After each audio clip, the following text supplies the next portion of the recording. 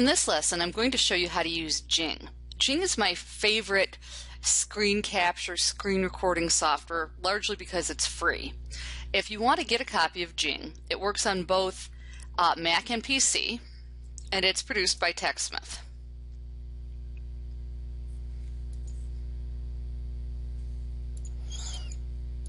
And it's free screenshot and screencast software.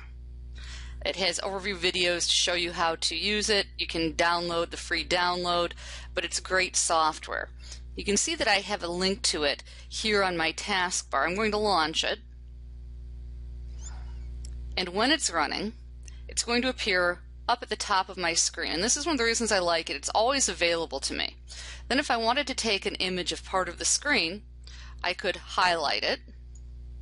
I could choose Capture Image, give it a name, and I could even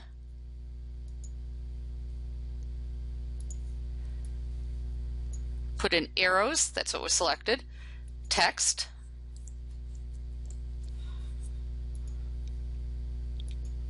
draw a box around something, or highlight something before I save it. And that would allow me to then save that image or copy it if I wanted to copy it and paste it into Word. Or I can hit cancel, which is what I'm going to do now. The other way that I like to use Jing is you can create a quick video. And so I can do a video of a screen, and so we're going to grab this area, and I'm going to choose Capture Video. And this will allow me to capture video. And the way I use this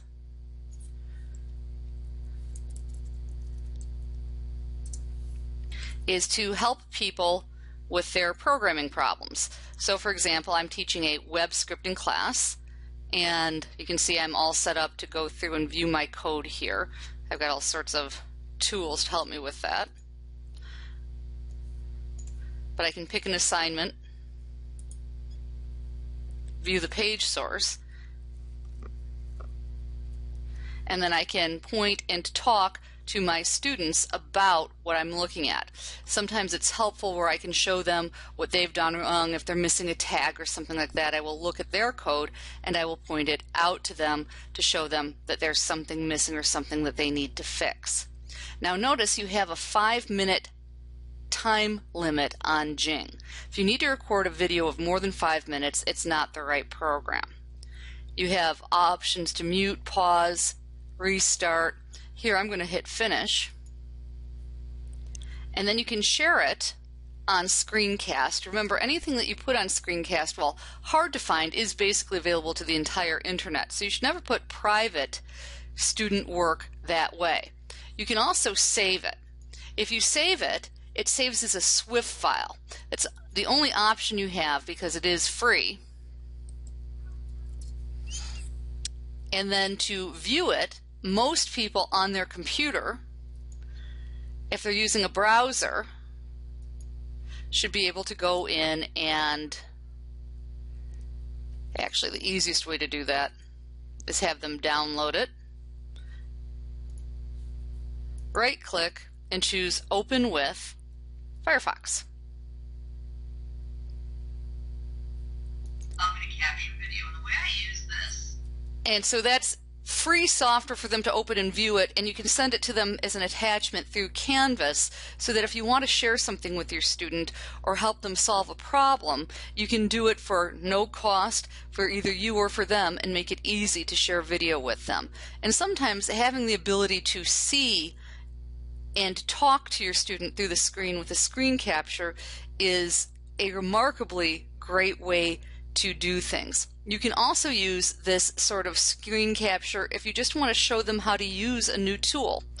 You can demonstrate quickly how to use software, how to do something in Word by doing a screencast, which is what this is. There are other tools available for screencasts. This is the cheapest. This is another one that you can use, Ink2Go, which is probably the second cheapest. If I remember correctly, it's $20. You can try it before you buy it. This is not bad.